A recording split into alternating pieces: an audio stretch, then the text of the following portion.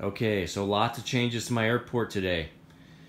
A couple of the big changes. First and foremost, I finally got around to printing out some panoramic pictures for background shots, which doesn't look very impressive in the video, but when you're taking still shots, it adds a ton of realism to the pictures over just seeing the wall and the curtains on the background.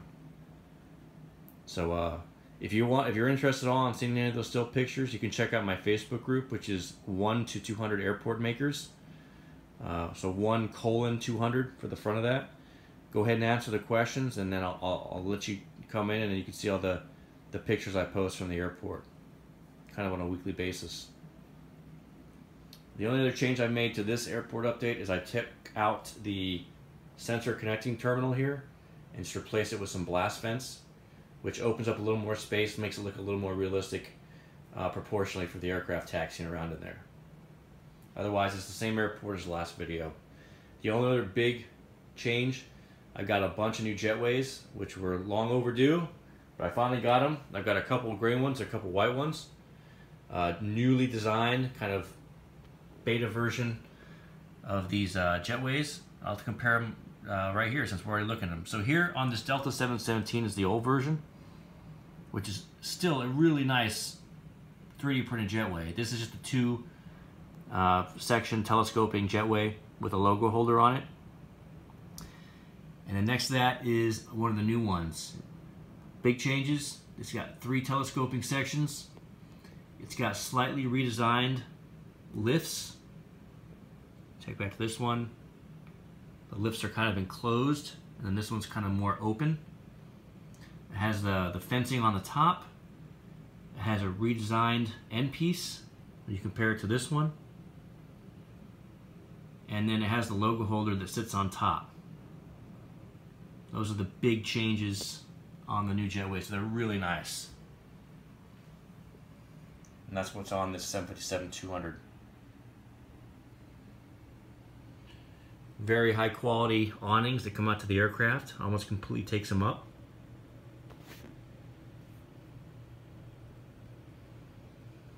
Alright, next to that, another new jetway on a 737-700.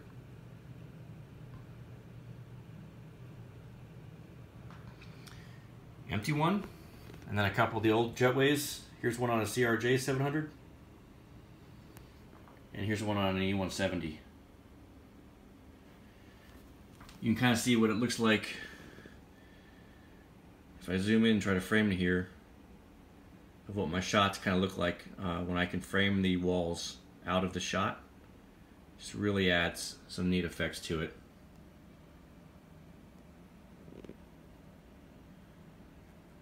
Here's my custom Air Canada Rouge A319.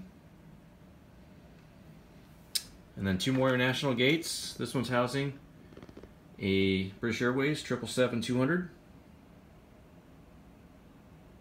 This is one of the old Mozart jet bridges that I have still.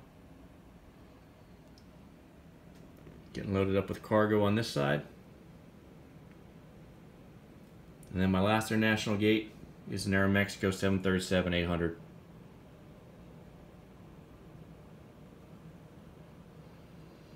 Alright, the other major addition I have for new GSC, you'll see it on the southwest gate. This is a 737-800 with scimitar winglets. Here's my standard GSC that I had before, the normal baggage carts, but just painted up in the southwest colors. But here's some of the new ones, the more realistic ones based on what Southwest uses. There are these covered kind of half carts. This one right here is the uncovered version with the cargo that he's loading up, and then the tarps over the top of the other ones, which is just a 3D piece of plastic, but it makes it look really cool. Really came out nice. And there's my only Southwest gate today. A couple American gates. Here's a new model I don't think I've had in a video before. A JC Wings E145 in the Susan B. Komen Race for the Cure livery. Next to a new one, E145. Here's one of my custom, and it's only custom in the sense that I changed the US Airways titles to American. A319. All right, getting to my United gates. This is a 737-700. Used to be a Continental livery that I've changed to United. And I've also swapped out some wings with one of my Scimitar 737s. So this is not an aircraft that you can currently find, but it's a 700 version with the Scimitars in United old livery colors. All right, next to that's one of my new models in the new design that United just come out with. This is an E175 with the spatulate winglets.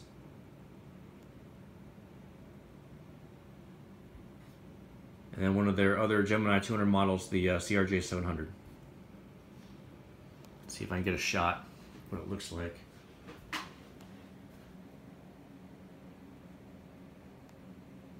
With the background kind of in it.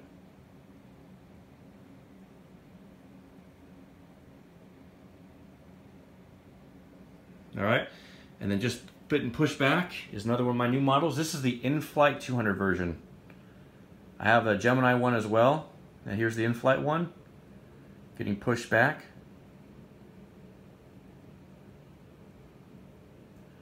And the last gate over here on this side is a Spirit A320 Neo with a bunch of yellow GSC over on that side as well. All right, getting into my other terminal. It's mostly Alaska with the exception of one. And that one exception is right here. It's a Frontier E190. This is also a custom build from yours truly.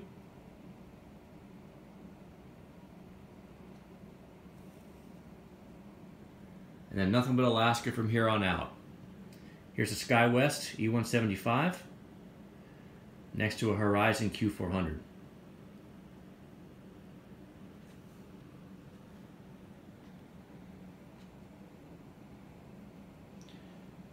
Look at all that Eskimo.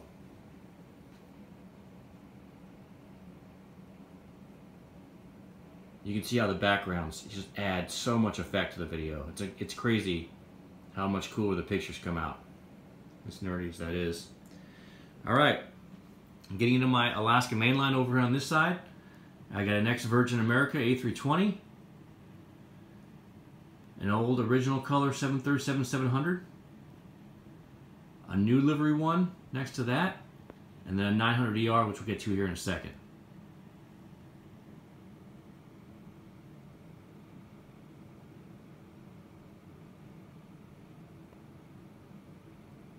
All right, let's take a closer look and then I'll wrap up the video. So here we go. These are my new jetways as well. These are the white ones. 3-section telescoping jetways with the logo holders. The fences on top, the gate numbers, and then the new updated awnings. Really, really cool jetways. Probably the best I've seen.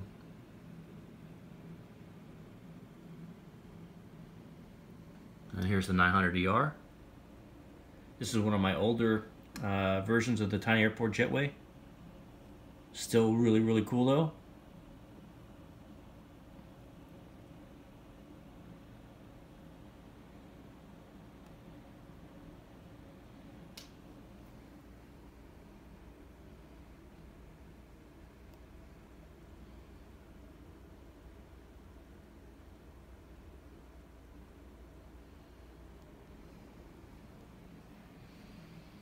And there's the whole airport.